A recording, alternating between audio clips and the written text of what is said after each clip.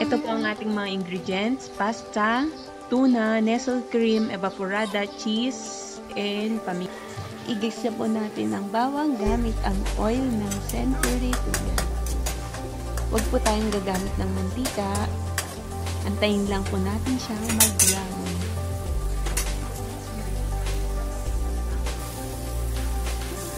Lagay na natin ang century tuna. Haluin lang po natin siya. Haluin lang po natin mabuti.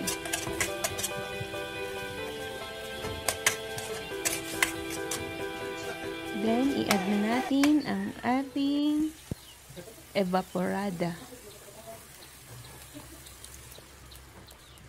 Haluin po natin ulit.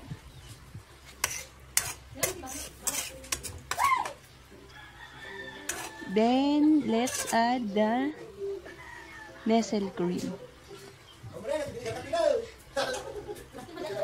Haluin lang po natin mabuti hanggang sa maging thick ito. Haluin lang po natin, tapos mag-add na po tayo ng cheese. Cheesy!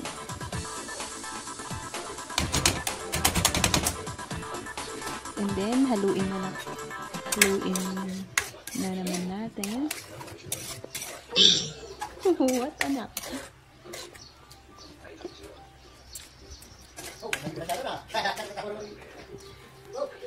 Antayin lang po natin siyang maging thick.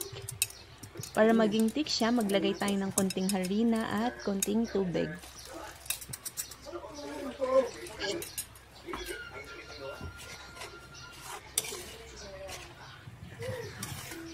Then, antayin natin siyang maging thick.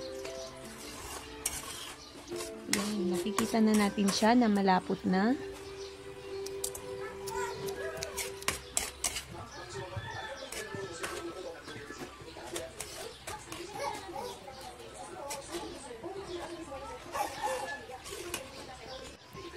Tadaan! Ito na po yung output ng ating sauce. Ready na po ang ating sauce, kaya ihalo na po natin ang ating pasta.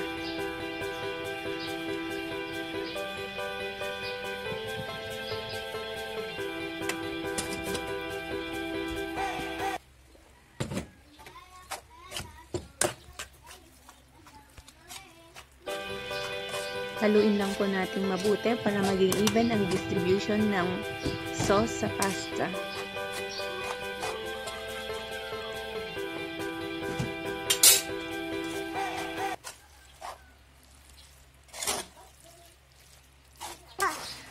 Yan po, tapos na natin siyang haluin. Mag-add na po tayo ng cheese para sa toppings.